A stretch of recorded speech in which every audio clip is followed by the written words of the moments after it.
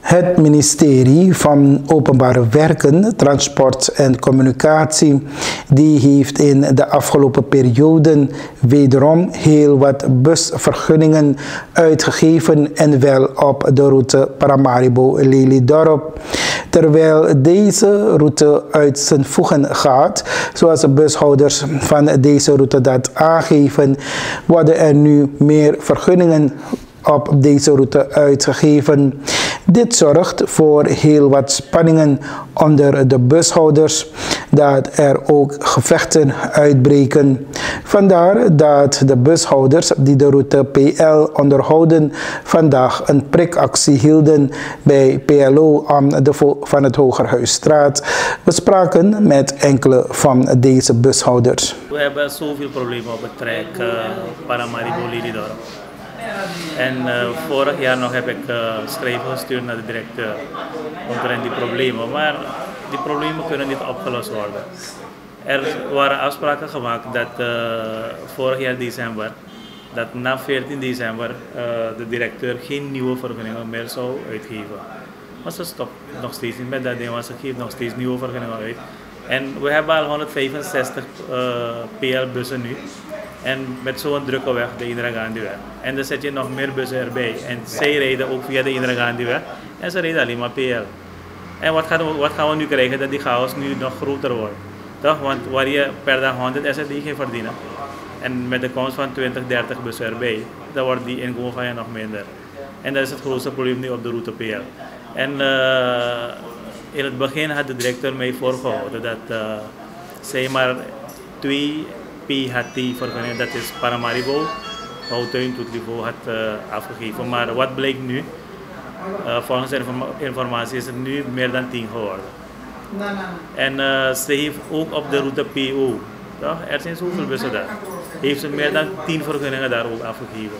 En wat is er nu gaan gebeuren? Die bussen, die mensen die nieuwe vergunningen hebben gehad, toch? Ze rijden geen PO, ze rijden de hele dag alleen maar PL. En dan komen ze nog op die parkeerplaats van die PL-bussen en dan nemen ze die passagiers ook mee.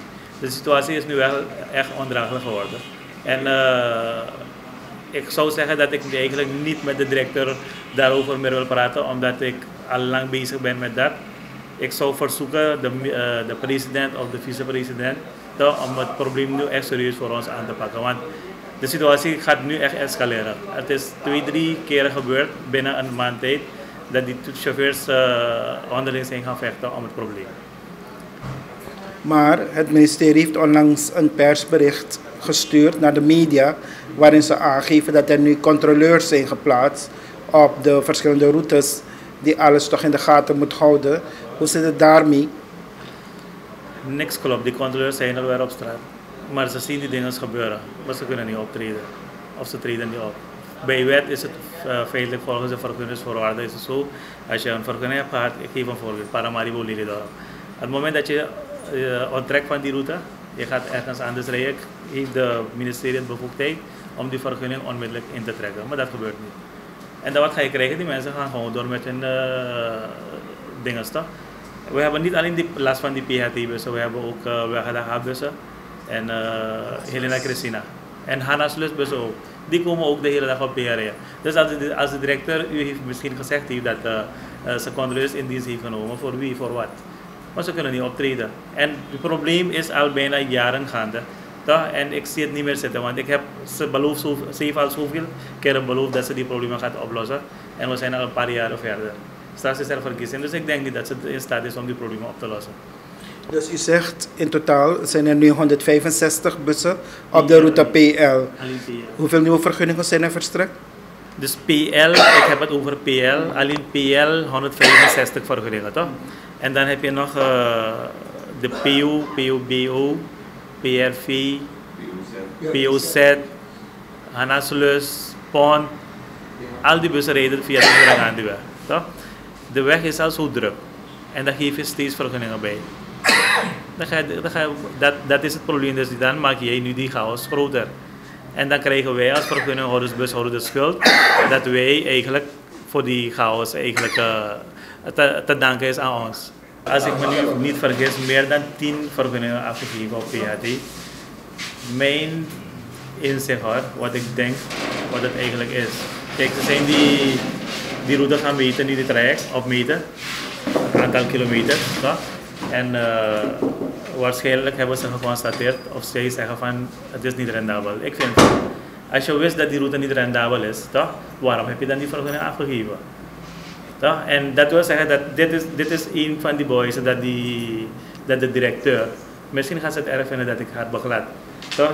Dit is een van die boys dat ze geen kaas heeft gegeten van het openbaar vervoer. Ik bedoel van kijk, als je mensen vergunning gaat geven, vind ik, dat is een normale procedure. Ga een onderzoek doen, is het werkelijk nodig? Toch? Zijn die bussen wel nodig om daar te rijden? En nu heb je bijna 10 of 12 vergunningen afgegeven en die mensen klagen nu. Ze zeggen van we hebben al geïnvesteerd.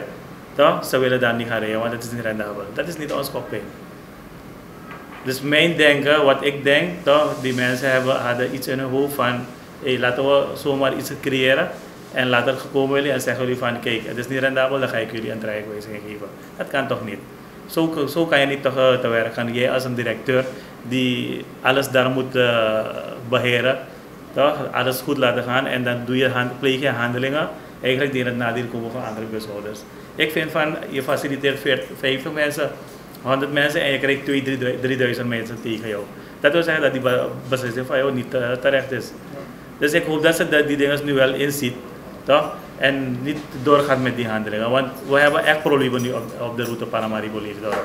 En die chauffeurs klagen elke dag krijg ik telefoontjes. Ze klagen, ja, ik doe niks. Maar ik kan niks doen. Het enige wat ik doe is brief schrijven, naar de media gaan, maar er komt geen oplossing. Dus ik hoop dat de president ook luistert en de vicepresident ook en heel snel komt met een oplossing. Uw naam en u bent buschauffeur op welke route? Ja, ik ben op de route PRVZ, Sanderij. Situatie de escalerend. Want we rijden erachter, dan lijkt van meneer bijna net, dat in feite als een bedrijf, wel nog rendabel. Want je rijdt en je gaat naar de zee, dat je abisma, maar je komt bakken, dat je collega. Dus als het ware, je brengt olie, je rijdt voor paai voor olie die je brengt. Dus, en de onderdelen die je moet bij, paai voor je waggie, voor onderhoud waggie, de onbetaalbaar. De monden die naar mijn actie, de onbetaalbaar. Dus mijn actie zelf af dat zijn een politiek die overheid die zich voert tegenover bushouders, PLO. De man moet bij ons subsidie, dan is maar afvoer aan money. Dit is na tweede lees die mij pleit. De man zakt voor zij twee dracht in een PLO bestuur. Dan gaan de leden. De man zakt dat een deel voor een kiesmoney, dat adeel laat nog staan.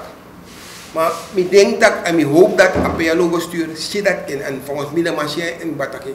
Als aan nog op Samoro, nooit meer een PLO bestuur moest steken. Teka money, like van meneer Bijnaat ben leg me uit dat ik een money door teki, maar een fout no make more taki door bij je praten money. Zolang alle money nog stort, money no e prati. Dus make je een sound dat die begin gonna overheid, OWTC, dat ik een chisun toe lees ik ba, maar a derde lees ik de nog chisun moro. Want bodyki schrijft net poes en voet toe lezen naar samen stem. Dus wie naar libisma, bestuur naar libisma, dus de nog chisun moro. Alles of niets. De man economische actie baka, rij- en voertuigenbelasting. Government take e paikba. Dus dan het toepassing op belasting. Je paya government take, unum en je planti vooruit, achteraf lanti ojun en subsidie compensatie. De mojunum, dus hegemonie de mojun baka, dus we schiet lanti voor, de afterall lanti ojuna money. Dan luku omen mong bawe go, timu we go ba, pelanti mus ju money. 11 mong, collega jij tijd middag 11 mong. Nou, maar shen toch? Dan minwaaieren taki no press, no voice press, no asma, na contact tak. Ete wan lezen wo ju wan deel. Uno waaieren standaard moro. Uwan simoni no. Dus no utaki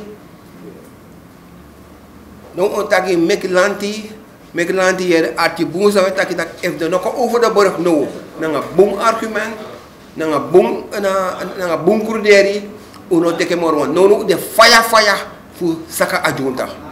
Mek de sabi taki ube 13 maanden jaso en we taki wo tap adjunta if the man no stort at de stand voor subsidie jono en if de man eko doro nanga rij en voertuigenbelasting. Mek de man begin tapping juwan jari dan bon PLO e onderhandel do doro. Wie is die mandaat na a bond?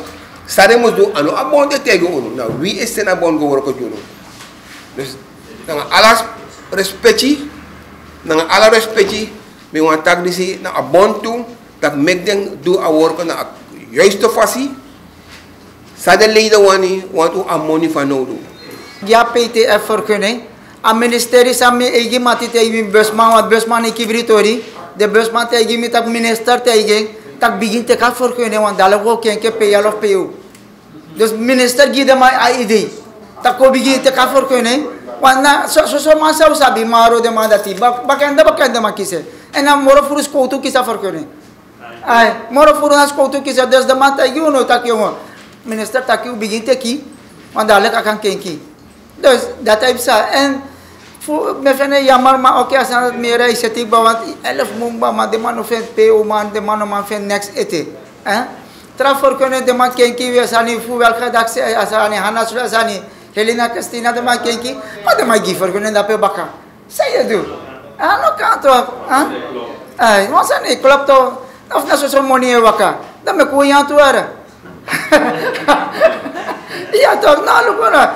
Mi na mi egi badref sani dos wis mi bas no re mi next panga next ma met egi de man krin safe sa. Ja toch. We zitten al jaren met die problemen en die problemen kunnen niet opgelost worden. Dus we zoeken nog steeds naar oplossingen. Ik zeg het nog een keer, ik hoop dat de president het ook hoort en de vicepresident en dat ze nu wel snel opkomen voor ons en kijken wat ze voor ons kunnen doen. Want dat wat die ene meneer net heeft uitgelegd, toch? Dat is waar. Er waren een aantal vergunningen op bepaalde trajecten afgegeven. Toch? Naderhand zijn die vergunningen weer op andere routewijzigingen hebben ze gekregen. En dan geef je weer op die trajectvergunningen uit. Waarmee ben je dan bezig? Maar wat zegt de PLO? PLO schreef brieven. Ik ben overgegaan in die onderhandelingen. En de directeur heeft een schrijven gestuurd naar de PLO. Waarin duidelijk vermeld is dat na 14 december zij geen enkele vergunningen meer zou uitgeven, nieuwe. Maar juist na 14 december voor de jaarsluiting zijn er bijna 40 of 50 vergunningen afgegeven. Wie hou je dan voor de gek?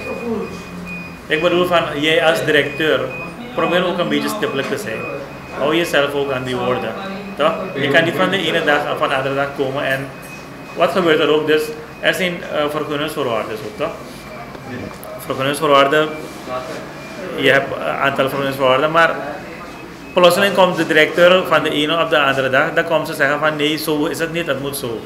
Kijk, we zitten nu met de busvervangingen, het bedrag is opgevoerd van 200 naar 1000. We hebben een brief geschreven, we hebben haar verzocht om het terug te draaien, maar ze doet het niet. Ze pleegt alleen maar handelingen die in het nadeel komen van de bushouders. En dat kan niet. Ik bedoel, wij zijn een dienstverlenende sector. We hebben ook een ding in de samenleving om mensen te vervoeren elke dag van en naar het werk. En dan handel je zo met de bushouders, dan dat gaan we niet meer pikken. En ze hebben zoveel vergunningen op de pont en Hanasluis gegeven dat er geen parkeerplaats zelf daar is. Helemaal geen parkeerplaats daar is. Maar en dan met je met contact man toe, tak ko bigire ala de lensi fa ala de da wolo coupe de Hanasluis danga ponta igo. Want daar hij jou voeren to, hij linga voeren, da wolo coupe de maar parkeer. Ja toch, daar hij voeren daar akba. Want de mij praat over kunnen mi bire pont op fan toe te vergunning ba. Zo aan route. De Hanasluis tak pe meter.